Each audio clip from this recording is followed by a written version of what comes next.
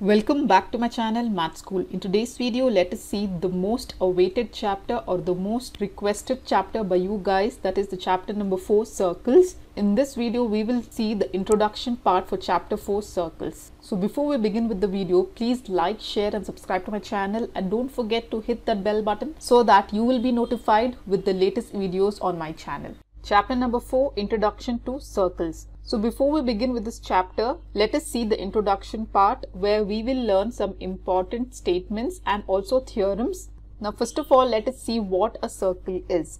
Basically, a circle is a collection of all points in a plane which are at a constant distance from a fixed point, that is center.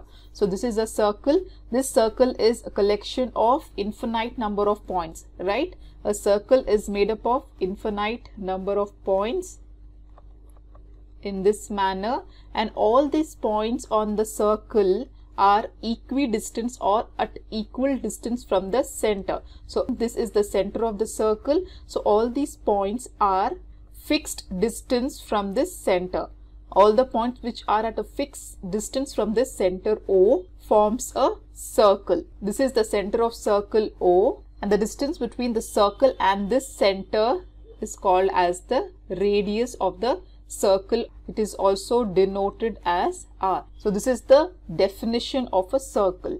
Now let us see three conditions with respect to a circle and a line segment PQ.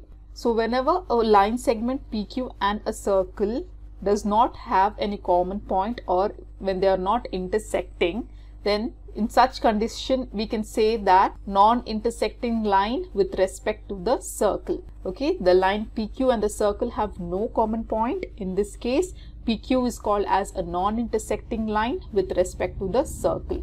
The second condition is when we have a line segment PQ intersecting at 2 points on a circle with center O, this line PQ now forms the secant of a circle. Okay, so what is the definition for secant? There are two common points A and B on the circle which this line PQ forms. So in this case, the line PQ forms the secant of the circle, right? So here the line PQ is called as the secant of the circle which intersects the circle at two common points A and B. The third condition can be when a circle and the line segment PQ intersects each other at a common point A, then this line PQ is called as the tangent of a circle. So there is only one point A which is common between the line PQ and the circle with center O. So in this case, PQ or the line segment is called as tangent to the circle. So these are the three important conditions which you have to know. Now here let us see what a chord is. So whenever we have a circle and there is a line segment which is within the circle, which is inside the circle, then such a line is called as a chord. So this chord can be drawn anywhere on the circle. So for example, this is a circle, it can be drawn in any direction. So such a kind of a line segment which is inside the circle, it should not cross the circumference of the circle. So in such condition, it is called as a chord. So a line segment drawn within the circle is called as a chord. Now let us see what is the diameter of the circle. Now the diameter of the circle is a line segment which is passing through the center of the circle, right? So this is called as the diameter which passes through the center of the circle. It can also be denoted by D, and it is called as the diameter. Also remember, diameter is equal to 2 times of the radius, right? Because from the center O to one side we have a radius, and the other side also it forms a radius. Therefore a diameter is 2 times of the radius. It is the double of the radius. So therefore a diameter is a line segment passing through the center of a circle, and it is also called as a chord. This is the maximum length a chord can have. That is nothing but the diameter, right? What is a chord? A chord is a line segment which is drawn within the circle. So a diameter forms the longest chord that can be present in a circle. Now the next important topic is tangent to a circle. right? What is a tangent? As previously we have seen, a tangent to a circle is a line that intersects the circle at only one point. So this is a circle and PQ is a tangent which intersects the circle at a single point A. And also let us see what is point of contact. Again, this is an important definition which you should know. A point of contact is nothing but a common point between the tangent and the circle is called as the point of contact. So in this case, what is a point of contact? So in this case, point A is a point of contact between the tangent and the circle. The next important point with respect to tangent to a circle is there is only one tangent at a point of a circle, but there can be infinite number of tangents to a circle. So as we saw in this figure, there can be only one tangent at a point on a circle, right? But when you consider a circle, there are infinite number of points which forms a circle, right?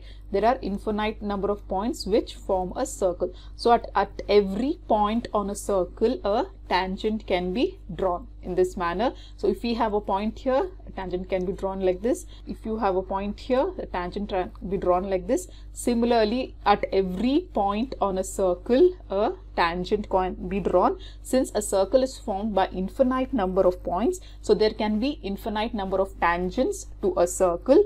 But at any given point, there can only be one tangent that can be drawn to a circle. So second point is the tangent to a circle is a special case of secant when the two end points of the corresponding chord coincide. So we have a tangent to a circle. So this tangent is a special case of a secant, where in case of a secant you saw the line segment intersect at two common points on a circle, 2 points, that is point A and point B.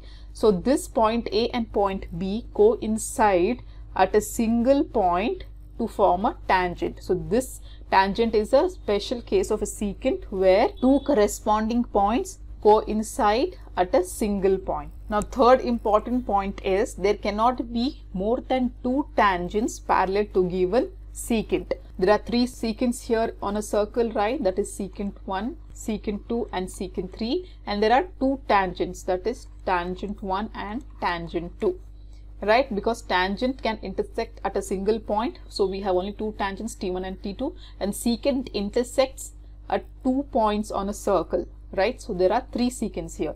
So whenever you consider a single secant, there are two tangents parallel to this secant. So there cannot be more than two tangents that can be parallel to a given secant. So this condition is shown here. So let me summarize all the points which we learnt here one by one. So consider a circle with a center O. So basically a circle is formed by infinite number of points which are equidistant from the center O. So the distance between the center O to any given point on the circle is called as the radius of the circle, right? So when we have a line segment which is not intersecting with this circle, it is called as a non-intersecting line. Non-intersecting line.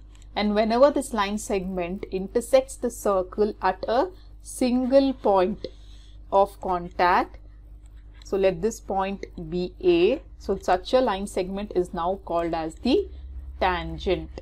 And this point A is called as the point of contact between the circle and the line segment or the tangent, point of contact. Then whenever a line segment passes through 2 points on a circle, so such a line segment which passes through 2 points on a circle is called as a secant. And when this line segment is within the circle, it is inside the circle which touches 2 points on a circle, but it is inside the circle. So such a line segment is now called as a chord.